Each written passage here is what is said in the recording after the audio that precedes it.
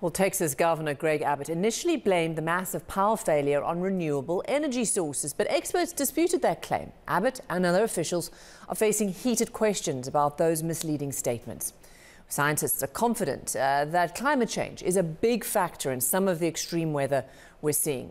Most any Texan will tell you this does happen, but it's not normal. It was a rare treat until it became clear that the state was wholly unprepared for this kind of weather. Now, some say a warming climate may have contributed to the extreme cold across the U.S. last week. And what made this last storm so historic is that cold air plunged further south than normal, about 4,000 miles further south from near the North Pole. And these extreme weather events aren't just happening in the U.S. Take a look at this. These are camels on Saturday in a blizzard in Saudi Arabia. Let's talk more about all of this with Katharine Hayhoe. She's an atmospheric scientist and director of the Climate Science Center at Texas Tech University. Great to have you on the show. Thank you so much for joining us. I really do want you to unpack for us why a warming Arctic has an impact in Texas. Well, first of all, in Texas, about every 10 years, there is a very severe cold wave with ice and snow that knocks out the power. It happened in 1989, there was a very big one. In 2011, there was a very large one. And after every single one of these winter storm events, there was a commission.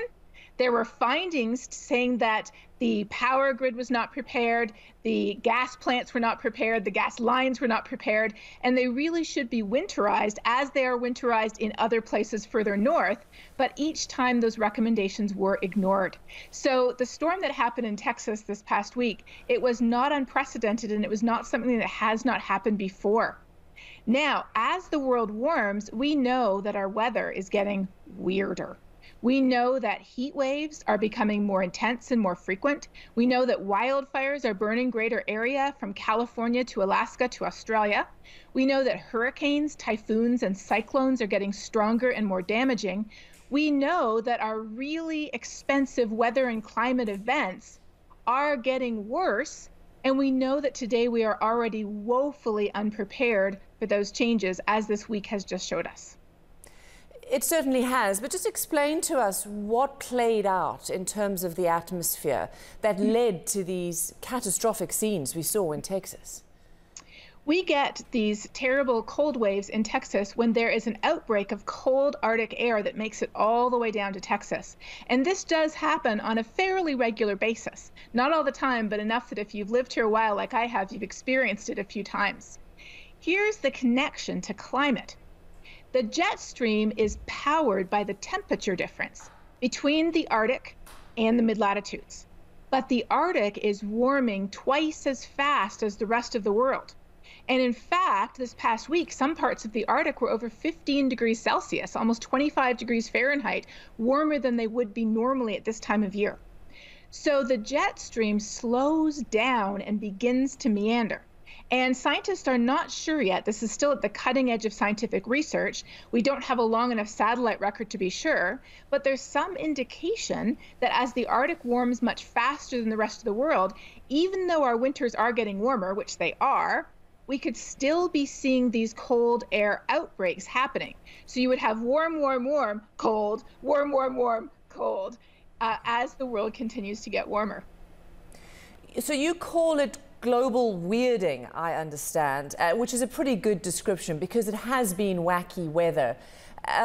What should folks do about it? Because this is about mitigation, it's about adaptation. I think somebody said it's also about suffering, but it's a balance of how all of us are going to manage this global weird weather in the years or weeks or months ahead. Well, to complete the quote, we have these three choices: mitigation, adaptation, or suffering. And the more mitigation we do, which means the more carbon emissions we reduce, the less adaptation is required and the less suffering there will be.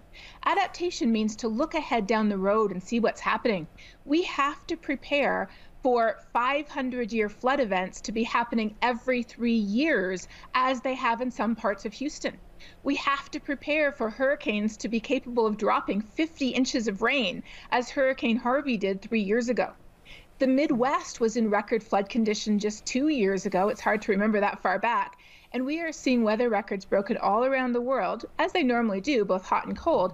But our high temperature records are now being broken much more frequently. So we can not only prepare based on the past, we must also prepare based on how things are changing so that when we hit them in the future, we'll be ready. So I know that you advise cities and you advise city managers, engineers, ecologists about these scenarios. If you look at the globe, I mean, this is the kind of expectations in terms of weather that we all need to prepare for. But what is clear from Texas is even knowing all of that, nothing was done. And then on top of it, we're hearing all these reports of folks being charged crazy prices for their electrical bills. So it's ordinary folks who are then going to have to pay for all the ill preparedness of the infrastructure of cities. What do you make about that? How can any of us who are listening to you now try and fathom and put this into our own daily lives in terms of preparation? You are absolutely right. That is what is happening. So those who reap the benefits of failing to prepare to adequately winterize their equipment because it would cost more up front, they are not the ones paying the greatest price. As with any disaster, the poorest people, those living below the poverty line, those already vulnerable because of health conditions or other reasons, those are the people who are most affected by these disasters. And as climate changes, we see that they are also the ones who are most effective. Whether they live in a floodplain, because those are where the most affordable houses are, whether they're disproportionately affected by or exposed to air pollution, which a new study just found kills 8 million people around the world every year, air pollution from burning fossil fuels alone. The poorest and most vulnerable are the first to suffer. And that's why preparing is a job for all of us. Cities, water districts, counties, states, provinces, departments, federal and government agencies, businesses, churches, places of worship, schools. Everybody has a role to play in looking around their community and saying, who is vulnerable and what could we do to prepare to help? Yeah, it's certainly a lesson. What happened in Texas could happen anywhere, but our thoughts do go out to everybody. And you are there in Texas. How have you been, just before we go, quickly? I've been incredibly fortunate to have the power on, but our university has had rolling blackouts, and I have many colleagues and friends who have been in dire circumstances throughout the rest of the state this past week. Okay, well, our thoughts and much love to you all. Thank you. Katharine Hayhoe there, atmospheric scientist. Thank you very much for joining us and sharing your expertise.